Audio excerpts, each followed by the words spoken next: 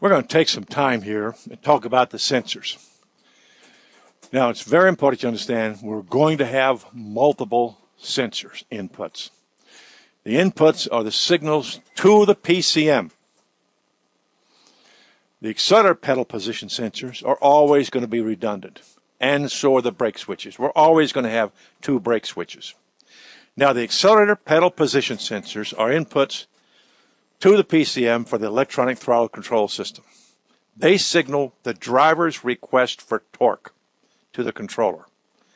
Why do you say they change the request torque?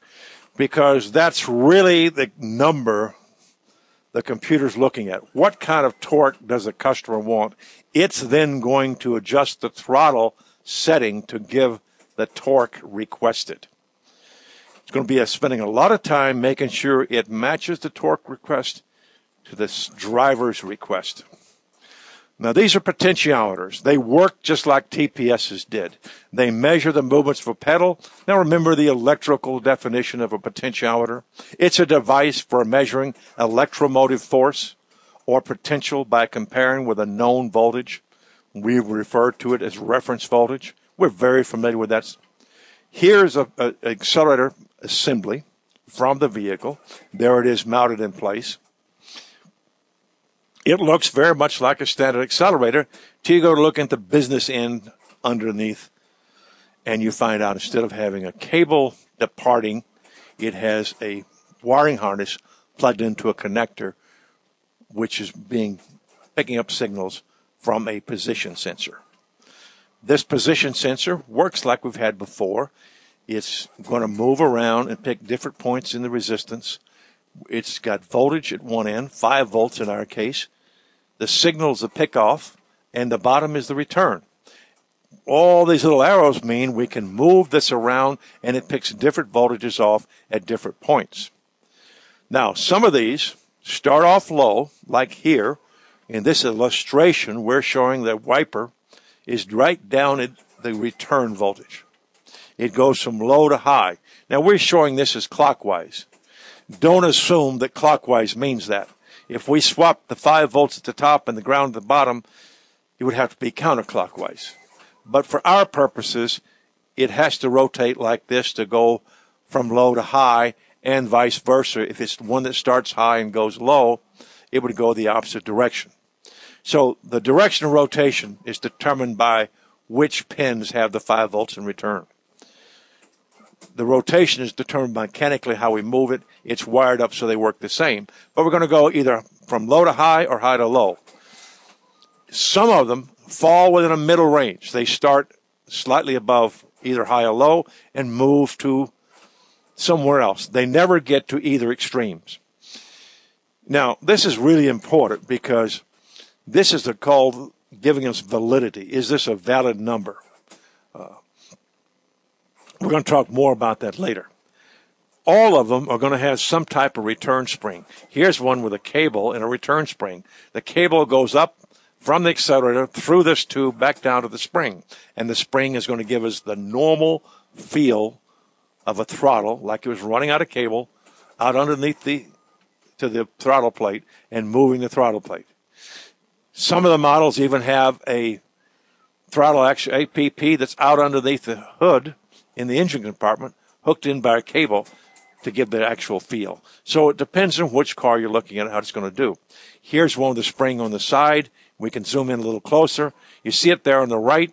You get a good view of the connector going into the accelerator pedal position. Here's one with an internal spring. So, and you can see the connector there. What we are going to have that's common to all of them, after we get rid of the spring, which is not big news, is they're all going to have 5-volt reference. They're all going to have signal, and they're all going to have ground. Now, pay attention. Failure mode is very important in electronic throttle control. And make sure you take the time to look at all the failure modes. We don't try to cover them all here. But one of the prime things it's looking at is for information about these sensors. Look to see if these two sensors, or three sensors as the case may be, share ground and 5-volt reference. If they do, losing 5 volts or ground can really wipe out all of the information and have no idea what the driver is requesting for torque. When that happens, we're going to go into a severe failure mode, and that is a clue. Learn to take those failure modes and correlate them back to here.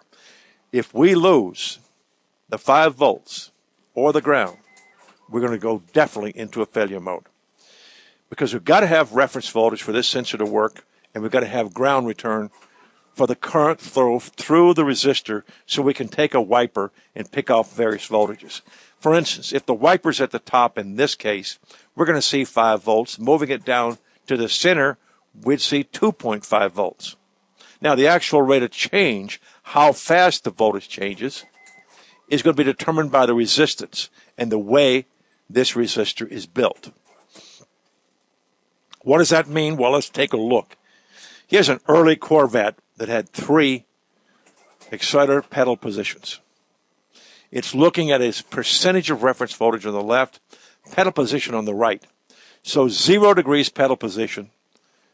Pedal number 1 starts off a little below 20% of reference voltage, a little under a volt. Goes up to where it's almost 100%, 5 volts in this case. Pedal position number 2 starts off at about 0.9 volts and goes down to about 0.5 volts. The opposite direction. Not equal, not exact, but it's doing the opposite. Not a pure mirror image. The third one stays between both of them on the max and mins. So you have right here in one picture all 3 types of the voltages. Some that stay within a range, some that start low and go high, some that start high and go low. Here in this one, we've got all 3. This is all important for trying to diagnose inconsistencies and bad data. Here's 2 more. This time we used a scan tool. We always graphed accelerator pedal position when we do scan data, because we get a picture here that wouldn't make a lot of sense if we looked at it numerically. It just wouldn't compute. You'd see numbers changing. They wouldn't be the same.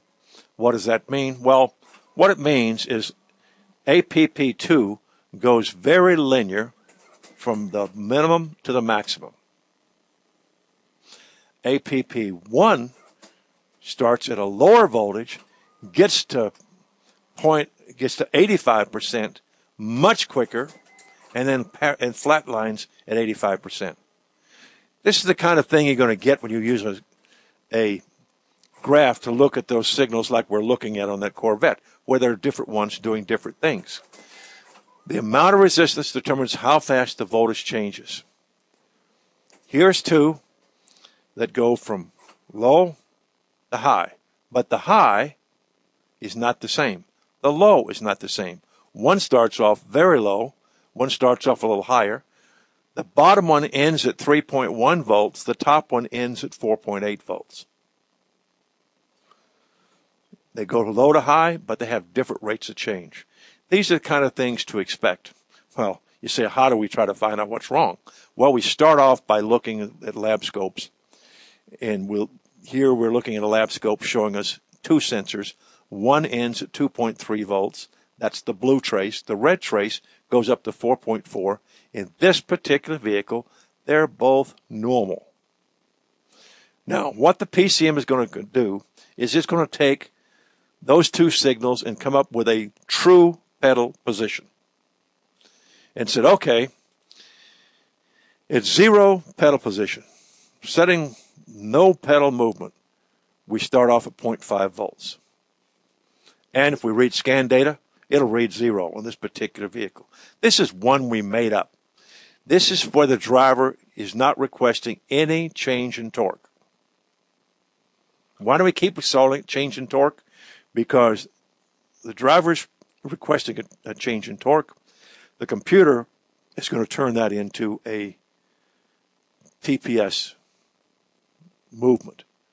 Verify it with TPS sensors and open the throttle to a prescribed distance. Now, if he steps on the gas, in this case the throttle, goes up to 1.5 volts, computer says, okay, that's 12%. Now, what's going to happen at this point is the computer is going to sit here and say, I have 12% request. What power level is that? Is that the same kind of mass airflow I've been expecting to see? Is that the same kind of RPM? Do all the fuel control and other sensors look normal? Does vehicle speed look like what it should be with the transmission in this particular gear? Does everything look rational? We're going to talk more about rationality later. Forget the wide open throttle, 100%. There we're going to get maximum torque, and the computer is going to do it. But the question is it a valid request? If we go to 100%, does that look plausible? Does that look like a valid request? Tries to look at the data, see if there's anything in conflict with the data. Is it an acceptable number? Is that 4.79 within the range of acceptable input from the computer, to the computer?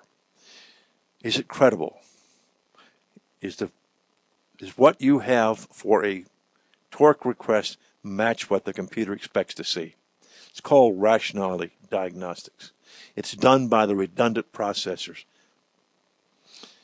It's power modeling. It's used to detect problems that would affect engine power. Where they don't match, you have requested 12% torque, but the computer is giving you 100% throttle opening. It's not credible. This is all based on safety. It's all based on looking at all these various inputs, with the main part of the inputs, the ones we're familiar with. Remember, we've got to know what speed it is, what gear it's in. And we've got to know what speed the engine's turning over, the crankshaft position. We've got to know what kind of load we've got, like mass airflow. Has the customer touched the brake? The one overriding thing is the brake. You can't have that happen. Battery voltage is critical. We are talking about electronic throttle control. It must have sufficient power to work reliably.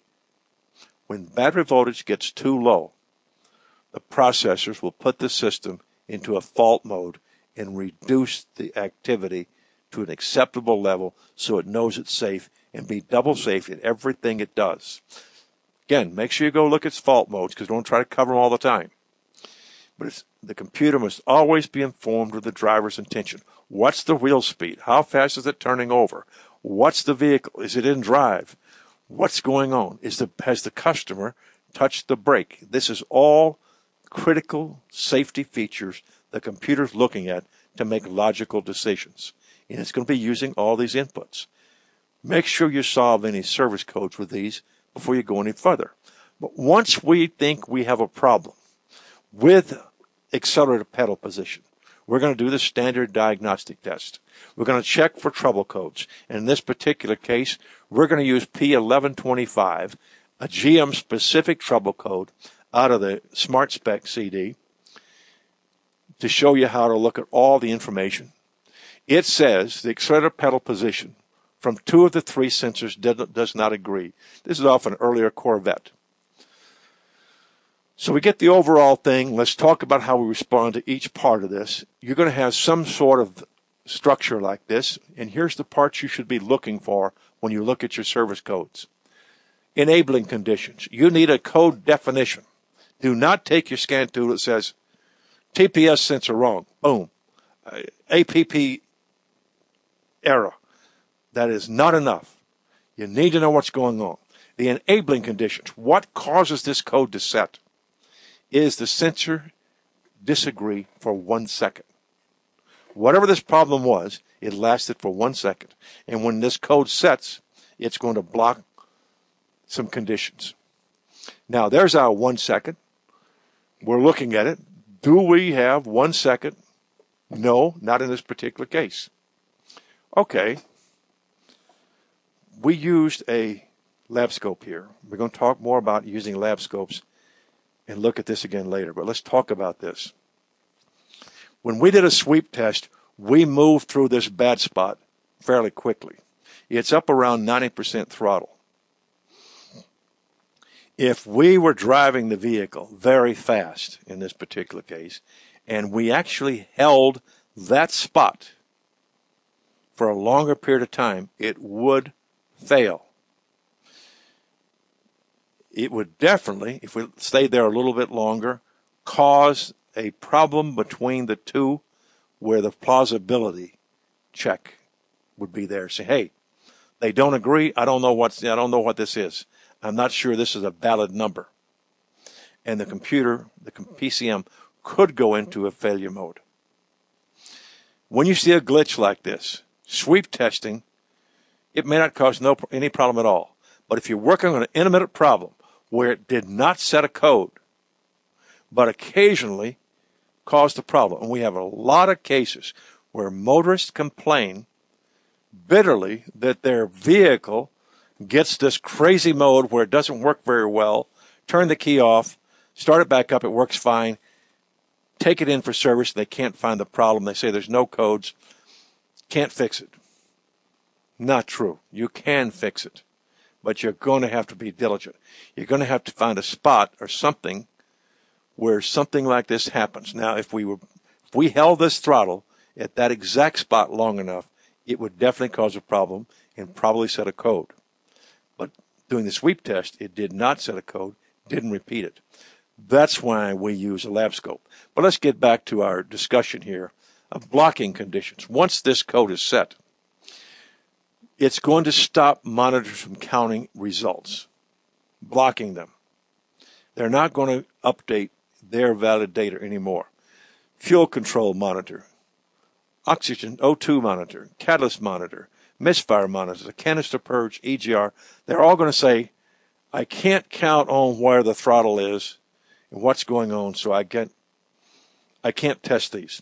And when you do your testing, you need to know what to look for, find a good valid test, find data that tells you what you should be looking at so that you can do a valid test to see if these things are correlating. Now here's some other sample SAE trouble codes. We picked these because these are the kind you're going to be seeing. All manufacturers are going to be using these if they have this particular signal. The P2121 is an SAE code that says the throttle, pedal position sensor, switch or sensor, circuit D, has a range of performance problem. Let's talk what we're talking about here. This can be a problem where it is outside of a normal range. Remember we had a pretend range a while ago that went from 0.5 to 4.79? When you get a code like this, it says this particular sensor went outside of that normal range. It was down to 0.2 volts. It was up at 4.9 volts in that example. But you have to know what the range is for the code you're working on. That's why you need to go back and find something like this so you know what voltages it is. Okay? Its range was wrong, or it didn't perform properly. Now, the other two examples on 2122 and 2123, the sensor circuit voltage is high or low. It's under 0.5. It's over 4.79 in our typical example we used earlier. So understand that you're going to take these and understand what you're going to be looking for in which sensor you're looking at. Sometimes you're going to get like 2139 says that you got two that don't correlate, like we just had with the other. They don't match their readings. And then 0229 is one which says a particular sensor was intermittent. Now, what you're going to get is one of this family. These are the codes you're going to be seeing. And the way you react to them, intermittents, we just talked about that intermittent. You may have to use a lab scope in order to identify it.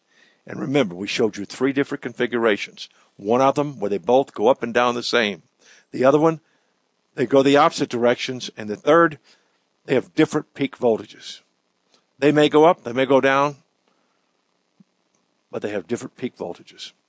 Here's some examples we've been looking at, and you can look at them three different ways. We're going to talk about diagnosing with a VTO, with a DVOM, a DSO, and a scan tool, and the advantages of each. Now, we took this glitch and we looked at it on a scan tool. It did not show up on the scan tool. Remember, we're only going to worry about this if we're looking for an intermittent. But when you find this and you are working intermittent, it's worth its weight in gold, and you may not see it on the scan tool. When we go to checking them, we've all got to make sure we got 5 volts present. And look for intermittent problems where you get into major problems, we go into major failure modes. If you lose 5 volt reference to both of these, we have no idea what the customer wants. The system is really going to go into a safety mode and start shutting down. But we're looking for 5 volts. Scan tool, voltmeter, good way to check that. 4.9 to 5.1 is a number we have used for years and years and years. It works almost flawlessly on everything. The only exception I can think of off the top of my head is a Chrysler Jeep truck electronic controller, JTEC. It goes up to 5.25. It starts off at about 5. Other than that one computer family, everything else I've checked falls within these numbers. And the reason it does is this is the voltage needed to run the computer. And it's not going to work very well. Here's a case we need to look at. We noticed in this vehicle the voltage doesn't go high enough. It should go higher, only goes to 366. Now let's talk about diagnostic logic. Diagnostic logic says if the max voltage doesn't go high enough, go look at the reference voltage, because that's what's giving us the voltage to pull us up there. So when we don't see it go high enough, check the reference voltage. In this particular case, we had a voltage drop in the reference voltage circuit. If it doesn't go low enough, it's the ground. We say a good spec is under 50 millivolts, 0.050 volts. Now, that's not going to cause a problem, but good cars are all under 50 millivolts, signal back to battery negative. If you're working intermittent and it's higher than this, you may have an intermittent ground. Don't always count on seeing, oh, I've got 1.2 volts. That's going to go bad. Yes, it will. But the 1.2 volts may not be there all the time. Here's what a system looked like. We put our scope on there. Our zero voltage, getting low, 0.76 volts, 760 millivolts. We can't get down to the half volt. Our zero in this case is 0.76 volts. We get the same thing if we use a voltmeter, 0.76 volts. We can't get low enough because our ground is bad. If the voltage is too high, look at the ground circuit. Then we can look at a scan tool. Here's 2 things we're looking at. We go up, they go together, signals look pretty steady, what we expect. Here's 2 of them looking together. They move pretty much together as we look at them on the lab scope. Here's a replacement sensor for the one we looked at earlier that had a glitch in it. But we need to look at this a little bit better and talk about it, because there's some other things to talk about. Do you see any minor inconsistencies in these waveforms? Well, look, let's magnify it. They're not always the same distance apart. They're pretty steady. Get up here, they get close together. There's a little dip in there. On this side, they spread apart and get close again. Look at this as we magnify it. There's significant difference between those two. And then they get back to a normal looking range here. Then they look normal, get back down there. No 2 sensors are built perfectly exactly alike. This is real world. Theory says they should track perfectly, stay exactly the same distance apart. Yeah, that's good theory. Doesn't always work in reality. What we're looking for is something like this. Significant departure. Does the glitch last for 1 second? No. If we would go through it this quickly, it would never set a code. If we dwell on it, it might. Now, here is the worst TPS we've ever seen on a lab scope. We captured it. We saved it. We're sweep testing like we always do, going up and down. Now, we put a thing at the top that says, this is where the throttle is wide open. We had to do that because you can't tell from the signal. And we had to tell you when it went to 0, the throttle is still opening. So we went up and then back down smoothly. This is the worst sensor we have ever seen. But it shows you how bad sensors can be. Here's an example. 1125. They don't agree. Here's scan data from that vehicle. We show two totally different numbers here. We are staying steady on accelerator position number 2, and we drop down in accelerator position number 1. They look like they're climbing together till we get to this spot, and then they suddenly disagree. So this is an example of what we found. Stays there plenty of time, no problem finding it. Look, they pretty much agree here. They look about the same. They're doing almost the same thing. But here, for a fraction of a second, they don't agree. I'm starting up my staircase on 2. Haven't started moving. Starting up the staircase on 1. 2 hasn't moved yet. Over here, I get a much bigger step than I had. 1 is making a much bigger step than 2. And then here, I make a big drop off. Position 2 didn't move. This is the kind of stuff you look for in a scan tool. You see why we use grafting? You can't do it any other way. This is what our favorite. It is the way we do it. But the other thing we need you to remember is we have some 3-wire linear Hall effect sensors. They're used in dirty environments. You'll see these in pickup trucks and places where there's construction equipment. Very dirty environments. The output accurately tracks the changes in flux density, and it doesn't suffer much from contamination, dust, and dirt. And it depends on the magnetic pole being affected. The voltage increases or decreases, whether you're going away from it, toward it, it's a north or south. If you're going toward the North Pole, you decrease. Going toward the South Pole, you increase in one of the particular applications we were looking at. Every one of these things is different. It's going to be around a particular magnet, and the magnet's going to move in and out of the Hall effect and change it. Here's where you can find a product who's manufactured it, the website of the company put it on there. It works just like your low current probe that you use for diagnosing other things at current flow. It's going to measure current flow, changes in current flow. Now, brake switches, you think, well, why is brake switches so? Well, brake switches are so important because any time the motorist, driver, operator, whatever you want to call this person behind the wheel, puts their foot on the brake, it overrides everything else in the throttle control system. The brake is the one absolute the customer wants to slow down. Regardless of where the accelerator pedal is, the brake will take preference. They're redundant for safety reasons, and there are always 2 brake input switches. Here's how they work. Sometimes switch 1 is high when it's off. Switch 2 is low off. When we step on the brake, 2 goes high, 1 goes low. Other times, they both do the same thing. You have to know which one is the right direction. When you look at scan data, they do something like this. 12 volts and 0 volts. Off and then to on. And then here's where they're doing exactly the same thing. They both go from 0 to battery voltage.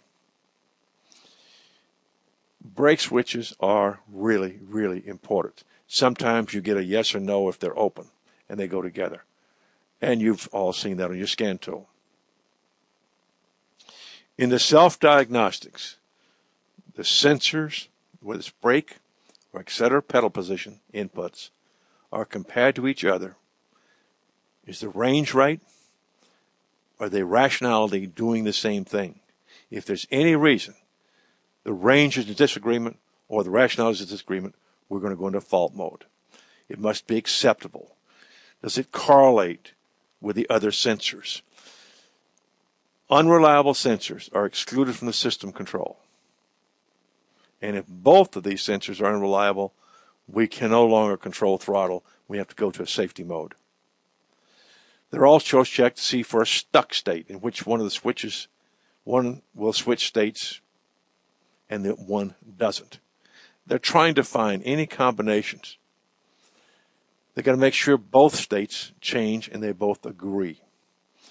And then what you should be doing is looking for diagnostic trouble codes. Good example, P504. Brake switch, A and B correlation. They're not both doing what they're supposed to be doing. Go pay attention to what they're doing. Now, remember, the brake switches are critically important. It is the safety net for electronic throttle control.